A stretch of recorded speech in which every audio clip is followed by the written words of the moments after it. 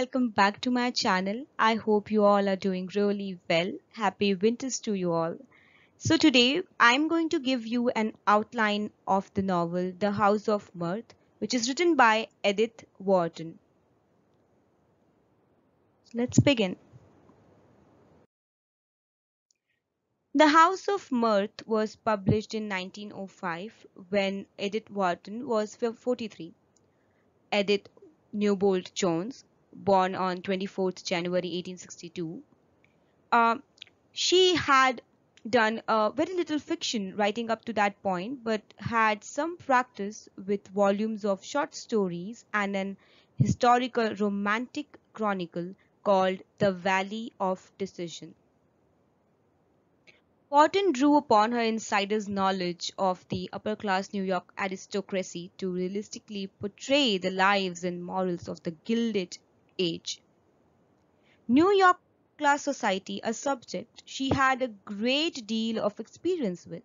She wrote in a backward glance, quoting, "There it was before me in all its flatness and futility, asking to be dealt with as the theme most available to my hand, since I had been steeped in it from infancy." Wharton's achievement was not so much the study of high society as her ability to turn the society's debasement of people and values in a work of dramatic significance.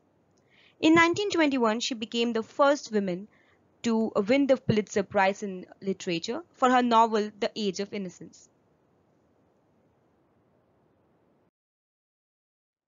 The House of Mirth is a story of Lily Bart, who turned out to be the perfect heroine for this type of novel. A weak character, she is able to be intrigued by the society and attracted to it. However, she also has intuition and charm in abundance, allowing her to manipulate people within the world she has chosen to emulate.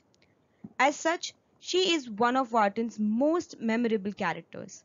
Her ability to live beyond her means is coupled with her sense of moral extravagance. She is not able to afford to compete with wealthy married women of that society, and as such, she succumbed to the fate of an outcast, namely death. The historical context of the novel is important to understand the uses of wealth at the time. In a period of high immigration, there were plenty of servants for many houses located in New York City.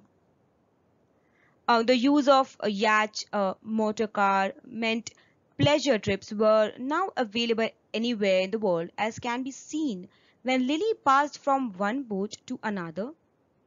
The families presented in the novel can be compared to known families of that time of New York.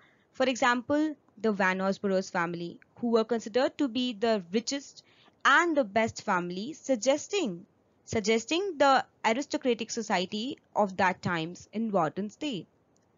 Throughout the society, there is a sense of old wealth giving way to the new wealth, and the rise of Rosedale family and the fall of the families of Barts is an example of it.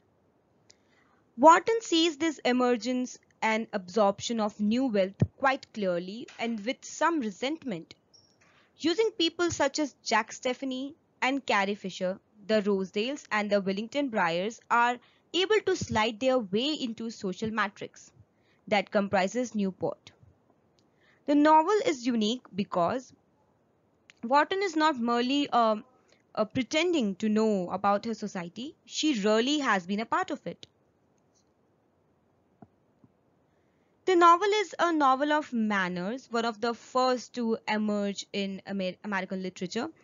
Lily's slide down to the social ladder, in which each range is a mere imitation of one above it, has been compared to the determinist fiction of Flaubert and Zola. Here, I want you all to go through the novel because a mere summary will not help you all, because I really want you all to read this novel. It's a very good novel, and get to know more about the characters into it. This was the fine outline of the novel. I hope it will help you all. Thank you so much for watching. Please do like, share, and comment on my video, and please subscribe on my video. Thank you so much.